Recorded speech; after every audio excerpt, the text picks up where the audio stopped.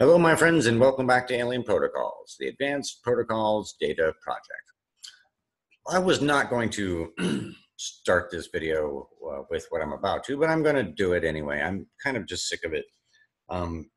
For 3 weeks, I've been pretty silent on this stuff, and I wasn't going to mention any of this stuff, but lately I found out more things, and I'm just kind of upset. To make a long story short, my rights, my constitutional rights are being violated and have been violated. And it sounds just wacky saying that or conspiratorial saying that, but it's the truth.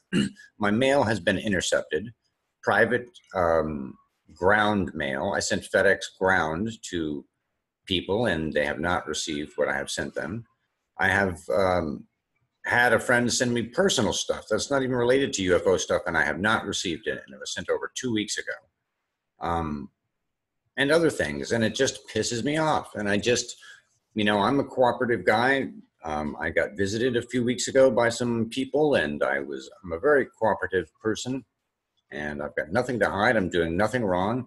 And I'm sure my electronics are under some sort of surveillance. It's logical if I'm dealing with, UFOs and, advanced propulsion and power systems and camouflage systems. And so just on that basis alone, not including the accuracy of past remote viewings and other things, there's no doubt that, there's a possibility that I would be electronically monitored.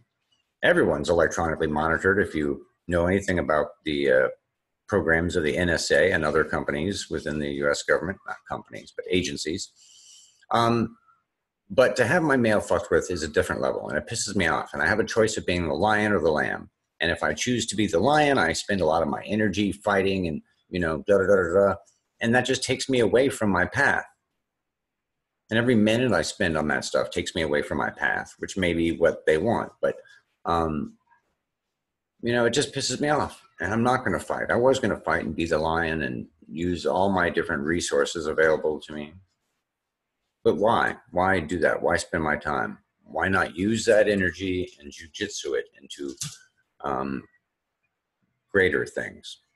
So that's what we're going to do. But I wanted to let you guys know. I wanted you to be apprised of what's going on. I was told even kind of menacingly not to communicate with a certain UFO investigator, a well-known one. And anyway, it is what it is. And it just, if I would have heard someone else say all the stuff, wacky stuff that's happened to me and our group in the past couple of months, I would just be like, bullshit. That's like wacky bullshit. That doesn't happen really to people. Or that person, is mentally fucked up somehow. But when it happens, it happens. You realize, wow, that's weird and real and very surreal, actually. Anyway, a lot of stuff has been surreal lately, but when you deal with this topic and you deal with the mysteries and you deal with really edge science and really edge understandings, you're going to deal with a lot of this stuff, I would presume.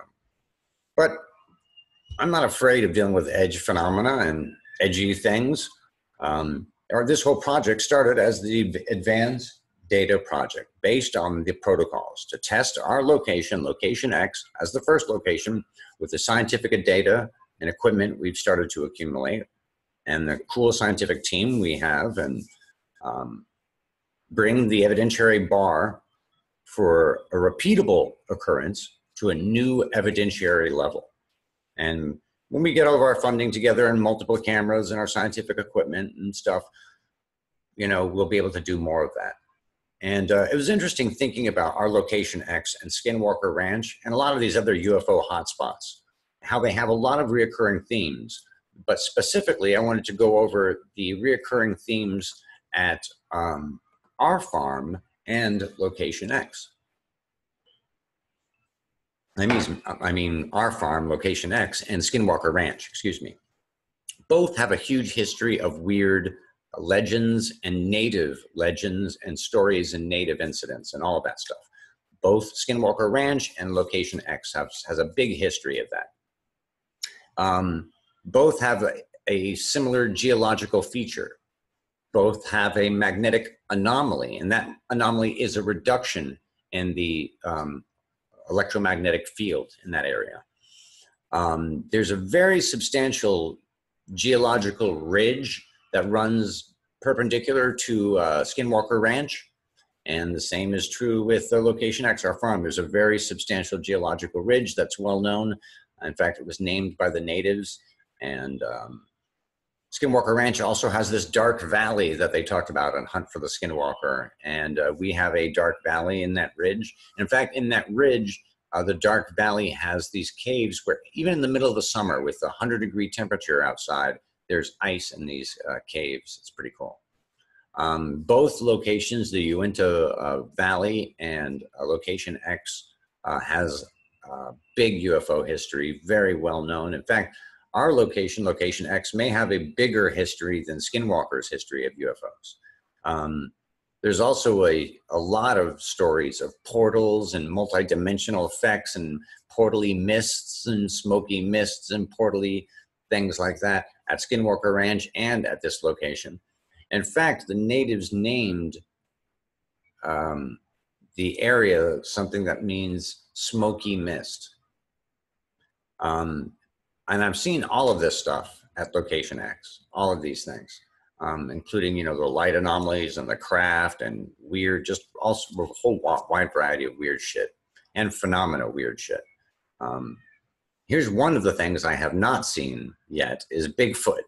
I am not a huge Bigfoot believer. I keep the door open for the possibility, but personally, I'm not a Bigfoot believer. But one day one could come fucking crashing out of the woods, and I guess I would have to believe in. But even though we have heard crashing things through the woods and seen nothing. Apparently there are Bigfoot sightings at SKINWALKER, and I didn't know that until I saw that in the SKINWALKER film. Strange creature sightings at both locations, disembodied voices, sounds of voices from above, ghost voices and all that stuff. In fact, there's a famous ghost house right near Location X, a famous ghost house. And of course, lots of strange light anomalies, lights shining out of the ground, and weird other light anomalies, plus lots of orb sightings both locations have. So I thought that was interesting, James. And you that both locations have all that stuff? A lot of UFO hotspots have a tendency to have a lot of these kind of phenomena running alongside of them. So initially with the data project, we wanted to use Location X as a test area and then go to 5 different international locations.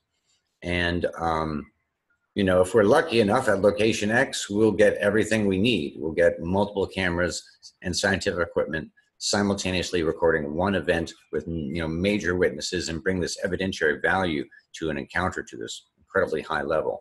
And if we're able to repeat that, that would be really, really, really amazing. And we think we should be able to, by all accounts. Our CE5 group is back in the groove. So we will be showing some interesting stuff soon, hopefully. And in time, we will get our schedule back in order. Our schedule fell out because I lost my corporate job and I was funding everything. And, you know, we have been surviving now by being innovative and by your guys' love and support.